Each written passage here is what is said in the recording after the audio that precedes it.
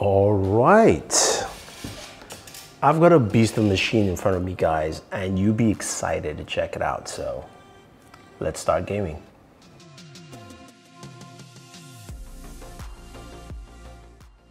So there are a ton of gaming laptops out there, and the MSI GE76 Raider, which you see right in front of you, is one that packs a lot of punch.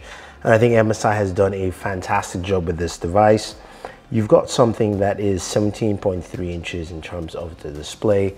It's not just a regular display, it is a 360 hertz display with 3 millisecond response time, which means some ultra fast gaming with this bad boy. I mean, it is really, really nice, but there's so much more underneath the hood right here with this device.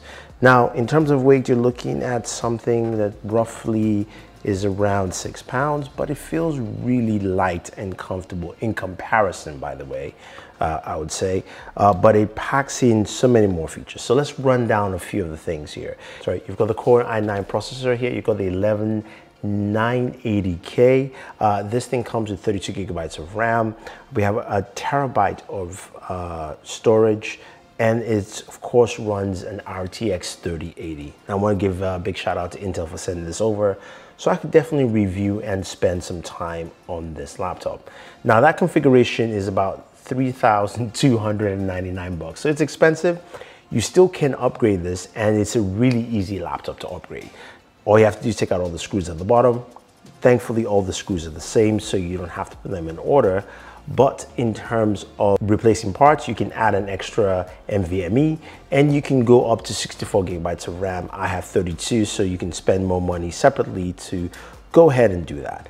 But the way the laptop looks and feels is something that adds to it as well. You've got a SteelSeries keyboard here with RGB lighting, which makes a huge difference. It feels so much better. It feels like a keyboard that I know as a gamer, this is something I would use, as opposed to some other gaming laptops that just have really clunky keyboards altogether. Now the keys have some functionality on the very top, which you can access with quick function. You've got your SteelSeries button there to open up the SteelSeries menu. You've also got your fan button, so you can actually change the fan speeds manually while you're gaming to, of course, extremely high and to silent mode. Then you've got your quick access to some just quick menus, as well as also your aim assist if you need it. So I definitely need that. Now it's got speakers on the side, and then you've got the trackpad that's centered towards the left.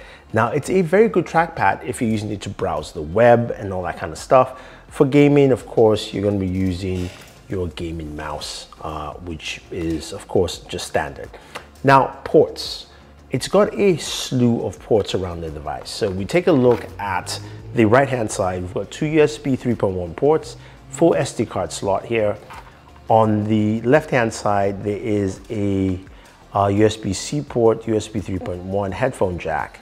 And at the back, we also have a few more. We've got mini display port, Thunderbolt, Ethernet, HDMI, and the proprietary power plug. So that being said, this is still a big boy. It's a gaming laptop, which means performance is what we care about. The first thing I want to talk about is heat and temperature. I did do some extensive gaming on here. I tried to play Cyberpunk 2077 at its max. And temperature-wise, I only got up to about 110 degrees. Now, this actually wasn't at the max fan speed, but I'll say it was the second to the highest level. Now you've got a lot of vents around the device at the bottom, on the sides, at the back, so it blows air out. It's gonna be loud, that's just standard affair, but it's actually not too bad. And you've got a lot of different settings you can change here. You've got extreme performance, balance, silent, and super battery. So while you're gaming, I would say you probably can go between balance and extreme to get the best kind of performance here.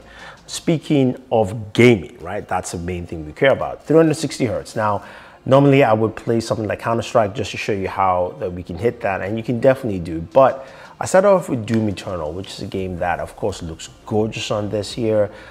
And I played the game at its max settings, which is Ultra Nightmare, and I was still able to get up to about 176 frames per second, which is great. And one of the best things is that the keyboard didn't feel like it was going to overheat.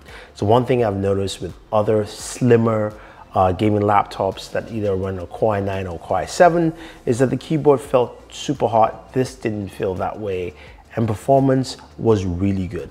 Doing 176 frames per second at max, playing Doom Eternal on this device, max settings, 360 hertz display, which is a 1080 display, is really good. That's a really, really good performance. I'm going to be showing you just max performance across the board. Then you take a game like Shadow of the Tomb Raider. Now, Shadow of the Tomb Raider ran the benchmark test. We did about 110 frames per second at its highest setting on this device.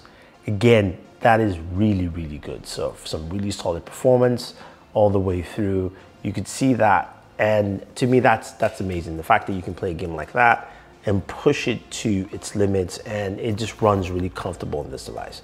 Now, of course, Call of Duty Mobile, which can be you know, a misnomer in terms of just performance left and right, I was still able to do about 90, sometimes even went up to about 100, depending on the setting. But again, just showing you what Call of Duty looks like and feels like.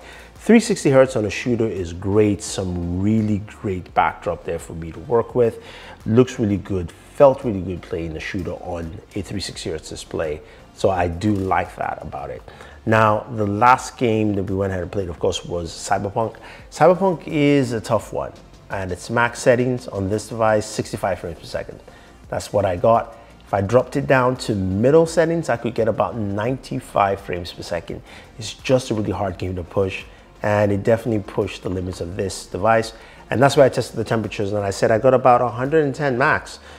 It wasn't super hot. It didn't feel like it was burning. I like that. Now you've got this, you know, RGB stripe here, which you can change. I kind of just leave it on, just, you know, cycling here, so you can go through the different colors, which is nice. The speakers are good. They're not too loud. I wish they were much louder. They use the Dyna audio system, which is good, but nothing too crazy for me here. Now, the one thing I will say that I do like is the super battery mode, which is when you're using this for browsing the web and things like that. You can get about 4 hours of battery life, maybe even 5, depending on how much you're using. So when it comes to things that I would say are negatives on the device, number one, I wish there was more than one Thunderbolt port. I wish there's at least 2. The other USB Type-C should be Thunderbolt instead of just one. The display is not as bright as I would like, maybe because, of course, it's 360 hertz.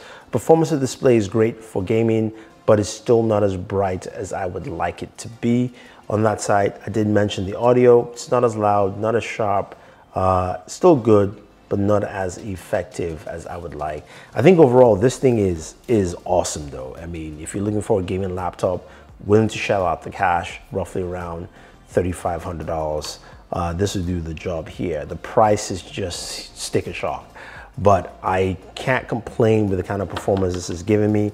That Core i9 processor does the job. It feels like a desktop. I mean, in terms of just performance, the way it plays, it feels like I'm playing on a desktop PC with a 3080 with a Core i9. Like, I mean, performance-wise, fantastic. Temperatures are great. So, I mean, I can definitely recommend it. Anyway, guys, if you have any questions or any comments about the MSI GE76 Raider with a 360 hertz display, let me know. Otherwise, don't forget to like, share, subscribe, and always enjoy your entertainment.